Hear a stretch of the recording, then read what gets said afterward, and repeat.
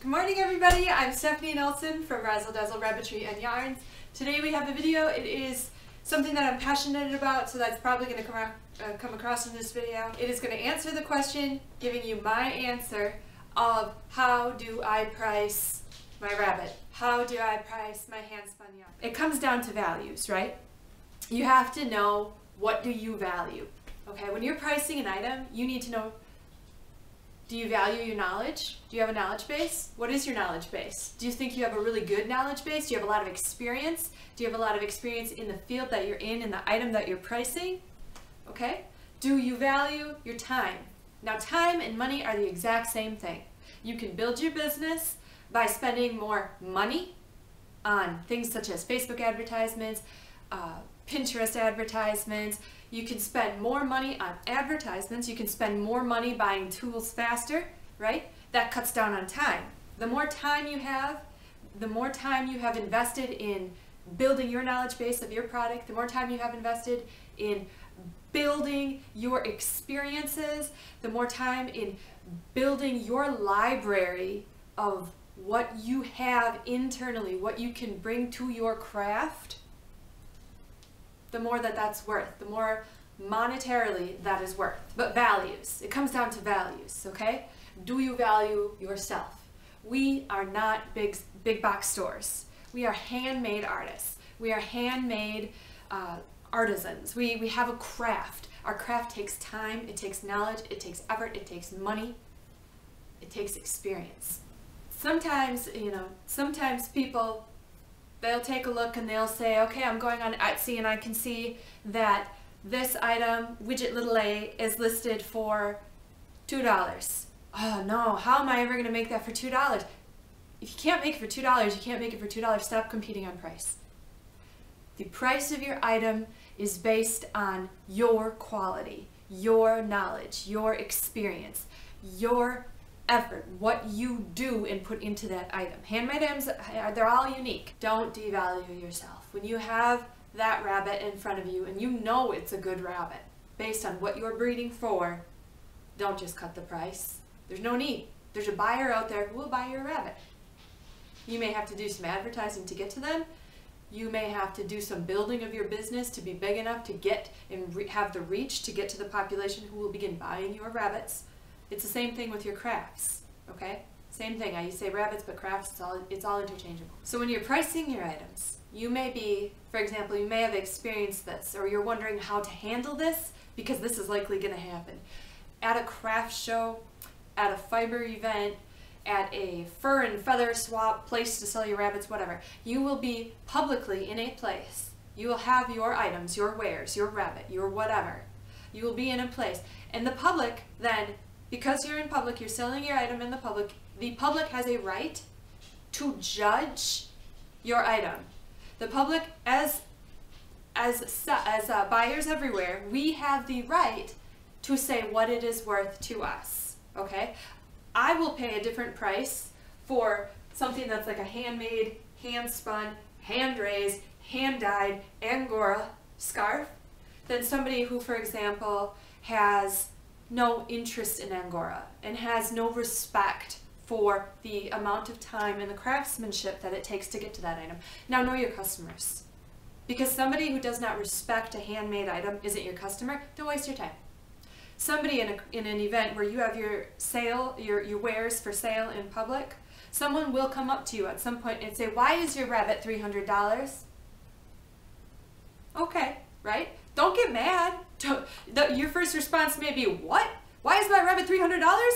My rabbit should be $600, right? Like, do you know how much it takes to get into this rabbit? Do you know the history of this rabbit? This rabbit is gold on 4 legs. That's what this rabbit is. And it's got ears. So you're lucky. Have you seen gold with 2 ears? No, you have not, right? So you're going to set your price based upon what you believe your item to be worth based on all sorts of these factors that we've just talked about. And you're going to set your price, and now you're going to open yourself up to criticism. All sorts of criticism. And understand that's part of having a shop. That's part of being an artist. That's part of raising rabbits. That's part of crocheting. That's part of knitting. That's part of making yarn. In this world that we live in, that is part of it. And that's hard because a lot of people, especially people my age or younger, have grown up and they have Facebook, right? And they have YouTube, and they have Pinterest.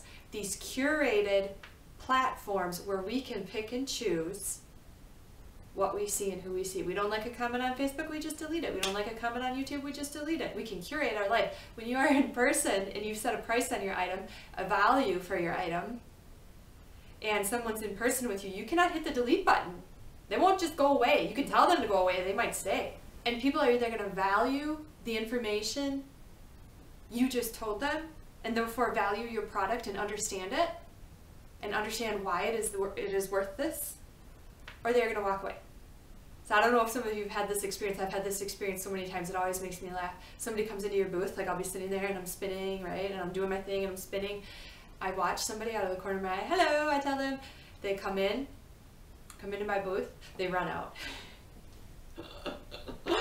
$15 for an ounce of yarn? Oh honey, you're lucky. Next week it's going to be 20, just kidding. But really, know your customers, know your consumers. Not everybody is right for your product. Understand that.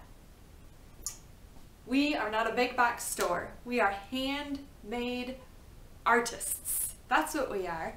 And there's a specific population, there's a lot, but there's a specific population who will value what we do.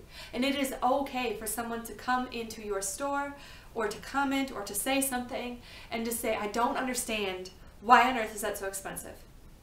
Why on earth?